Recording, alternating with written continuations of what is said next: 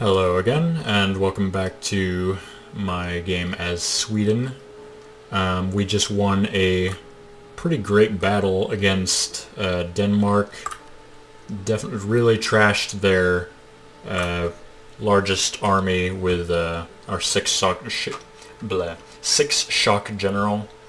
We're losing a lot of money because we're reinforcing casualties from that battle, and we went into a lot of debt. But I think it was worth it to get these extra cavalry to really hurt that army. So I'll just go ahead and start the siege on this. I'll tell Novgorod to not worry about it since he's not interested in helping me anyway. Could have also been good to recruit a few extra galleys before I started this war so that I could actually contest Sweden's navy. Does this guy have any shock value or siege value? He does. So that's nice. That'll help this siege go a little faster. I should have been spying on Denmark as well and gotten a few claims before I did this. But that's okay. You know, I can make him give me my core on Gotland back, which I could even release as a vassal. I don't know if it would be better to have Gotland as a vassal or just have that province by itself, but it's kind of cool that Gotland has a claim, has a core there. But I can get my core back, and I can maybe get Denmark to cancel his rulership over Holstein. Yeah, I do wish I had gotten a few claims so I could get a little more out of this war, but maybe I can grab some cheap territory from Norway as well. I definitely don't think I'll be able to make him release Norway. No, don't offer tribute. Yeah, I would need 79 war score to do that, and I need 30 war score to. Oh no! If I no, okay, yeah, that would be too expensive. But I could pretty easily what? I didn't promise people land when they came in this war. I don't know why they. Alright, well that's whatever, but we'll figure that out. We're set to win this war for now. Just gotta wait until Denmark's war enthusiasm goes down a little bit. He would already be pretty low if length of war was, you know, not there. So after some time goes by, and we get some occupations on him, he will definitely be willing to give us our independence. Bump it up to siege 4 because, you know, we're gonna be waiting on this siege for a while. We don't have cannons or anything to help that go faster. Yeah, he's already down to medium war enthusiasm. It might be a good idea to just let Denmark off the hook here and just have him give me my independence. But I think I think I do want to hurt him a little bit more. He is. I do want that core back from him, and I would like it if he would give me some money to help me pay off my debt as well. What's my participation? Not a lot. Apparently Scotland has the most participation in the war right now. I find that a little bit hard to believe, but okay. Let's raise our naval maintenance again. That really wasn't saving us any money, and we might as well try to contest some of these naval battles when we can. Again, still go once out. I say no. How many men are we losing to attrition here? 1%. How many men in the fly loss total? Not that many. 1,700 to attrition. And I'm not losing that much money right now. So I do think I'm just gonna... Oh, well.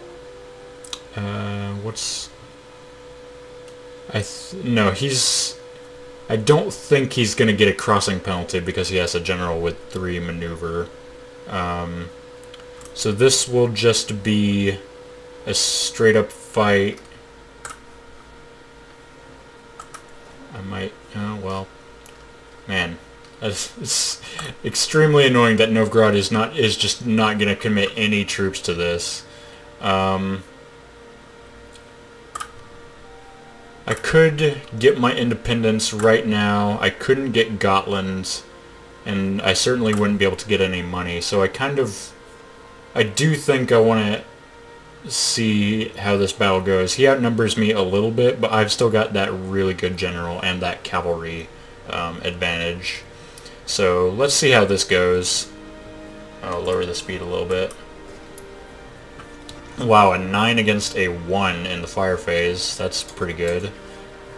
And then a 7, no, an 8 against a 4 in the shock. That's quite good. Yeah, we're just absolutely killing it.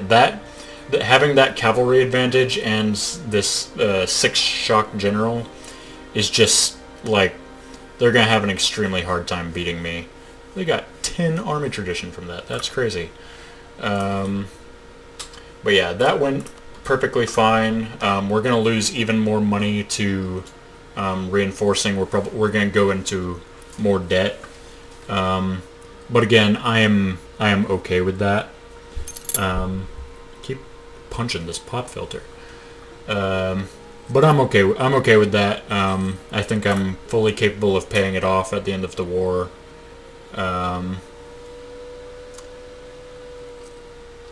I'm not playing even close to, like, optimally, but I'm not really trying to either, so... yeah. Oh, free little bit of army professionalism there. I do kind of want to... I almost never go for professionalism because you gain it by drilling your armies, and that takes forever, and you have to spend a ton of money on it.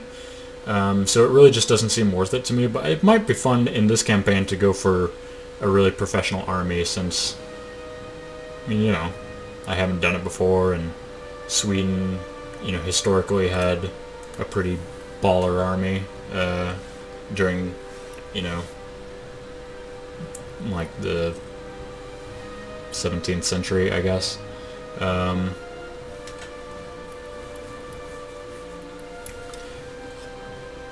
But yeah, we could try to mess with that. How bad is my debt situation right now? 240. That's really not that much. I'll be able to pay that off pretty easily in peacetime. I am running really low on manpower. Both of those battles were pretty expensive. Like as far as casualties go. Let me try to. Let me see if I can scare his navy. No, I can't scare his navy. Oh well. I was just hoping to get a blockade on this fort because my chance of getting it is not going any higher because unless I get a wall breach, there's not really anything more I can do to get a better chance of actually winning that siege. So I was hoping that the blockade, which would basically give me a +2 from this, I was hoping that would work, and I actually still am. Man, I get... What is this event? Oh, is it because my legitimacy is so low? That might be it. Why is it? It's going down because of my negative stability. I should probably stop that. Again, I don't want to lose more stability, so I guess I'm going to lose even more money and go even further into debt. It's really not ideal. I did lose a ship there. Oh well, it's just a cog. Alright. Took that siege. My lack of manpower is really starting to feel not good. So he gives me Gotland. How much money could I get out of him? He would give me 136 ducats. Let's take that down to just 100 and see if maybe he'll give me war reparations. Just about. Yeah, there we go. Okay, not a... Scotland is going to be annoyed with me for some... I don't know why this is saying that they expect to get land. That's ridiculous to me. But I don't want to be allied with Scotland or Novgorod anyway, so whatever. They can lose trust with me. I don't care about that. I'll get 100 ducats, just about. Get a core back. Is this... No, I can't make them return a core. So just give me Gotland. Give me 100 ducats, give me war reparations, and give me independence. Sounds great. Glorious victory, apparently. All those things happen. We are independent now. We've got our garbage king. And we fulfilled the mission into the Kalmar Union, which gives us permanent claims on all the things I wanted to have claims on. So that's nice. Well, not all the things I wanted to have claims on, but quite a few permanent claims. So that's good. Let's drop our maintenance down, fire our advisor, and we'll start making some money to try to pay off that debt. I also do pretty badly need to... Oh jeez, the Peasants' War. Gotta get my stability and legitimacy up. But yeah, I don't care about either of these allies, so get out of here. Set our rivals. Denmark is obviously going to be a rival. We can rival Novgorod too. And who is interested in being our new allies? Brandenburg would love to be allies. Poland actually wants to be my ally, and Poland is... yeah, they already have the union over Lithuania, so they are a quite good choice for me right now. Are they going to take Danzig right now? Because, I mean, I definitely need... I mean, obviously I need all of the coastline, so I'm going to need to contest that later. But I think they're a good ally for now. This is an offensive war, so they won't call